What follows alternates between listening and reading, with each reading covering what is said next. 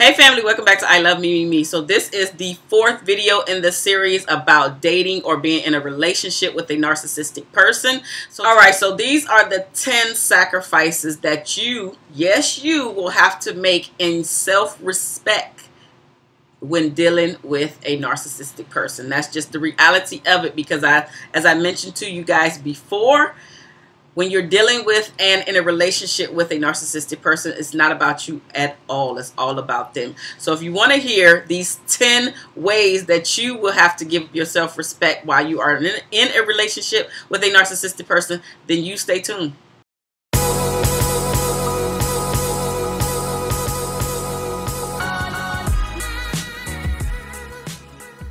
Alright family, thank you so much for coming back. So the very first thing that you will have to give up in your self-respect is you have to have a daily mantra of it's all about him or it's all about her. It's all about her. It's all about her. It's all about her. It's all about her. It's all about him. It's all about him. It's all about him. It's all about him.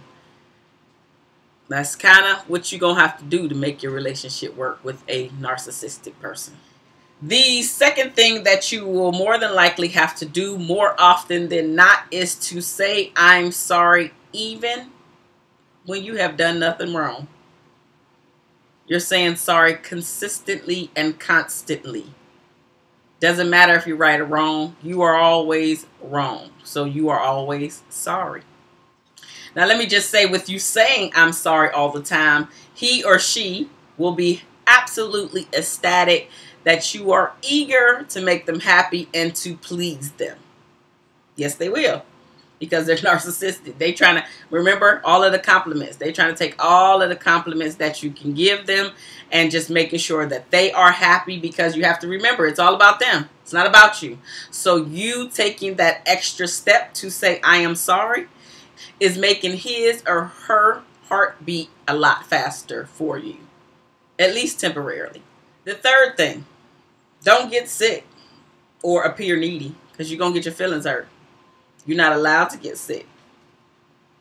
You're not allowed to appear needy. Because you have to remember, your mantra is it's all about them, it's all about them, it's all about them. Excuse me, it's all about him or it's all about her. It's not about you. If you really want to stay in a relationship with a narcissistic person, never talk about your relationship in the sense of what's going on with our relationship. Don't do that. Alright, so the fifth one, don't be selfish. As in, downplay all of your good looks, all of your smarts. Downplay it all in order to make him or her feel secure while being in a relationship with you. So yeah, I said it, don't be selfish. Don't be selfish. It's all about them. It has nothing to do with you. Number 6, be as charming as you possibly can. They'll love it. They will love it. They'll eat it up. Charm them, charm them, charm them. Number 7, never start a sentence with I need you to blah, blah, blah. Not your needs. They needs. Never start a sentence with I need you to, etc. Number 8, know what they expect of you.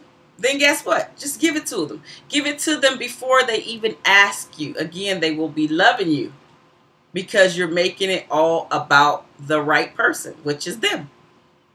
So know what they want. Give it to them. Give them the praise, give them the compliments, and be consistent about it. The 9th thing that you have to understand and think about is he or she believes in the take principle. Take principle. It's never about give. It's all about take principle. The 10th one, I'm going to say it, but I totally think it's unrealistic, but that's my own personal opinion.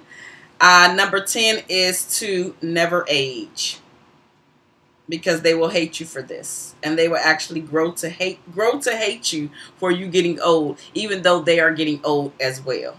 That one I just think is just highly ridiculous, which is why I'm putting it in here, but I'm making jokes about it because that one is just ridiculous. All of us age. Yeah. So I'm curious to know what you thought of these 10 tips on how to basically take away your self-respect in order to make your narcissistic partner happy. Do you find yourself doing at least 60-70% of these things to make your partner happy? Have you even thought that your partner was a narcissistic person?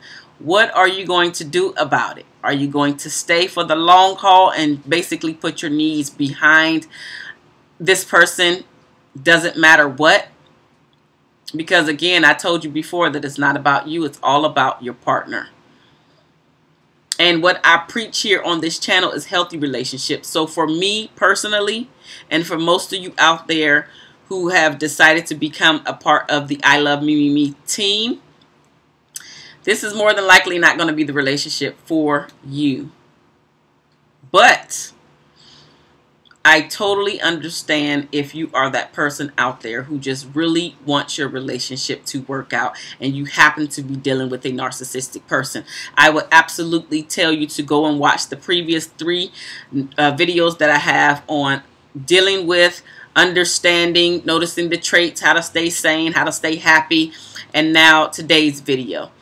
Definitely go ahead and watch those videos because you will get a better understanding of the person that you are dealing with, which is actually a good thing. The bad thing is that they are not doing the same thing for you. Again, they are the takers in the relationship, but they never give. I'm curious to see what you guys have to say about this particular video. Definitely go ahead and comment in the comment section below so we can go ahead and keep this conversation going. I absolutely love it. Share it with somebody that you know who needs to hear this information, or maybe they're going through this situation or some of these things and have no idea that this is actually what's going on, or that they're actually dealing with a narcissistic person. They might need to hear this information. All right, ladies and gentlemen, I hope that you have enjoyed this 4-series part about having and dealing with a narcissistic person. Whether male or female, you have to understand that it happens on both ends. Definitely go ahead and share them with everybody that you know who needs to hear it.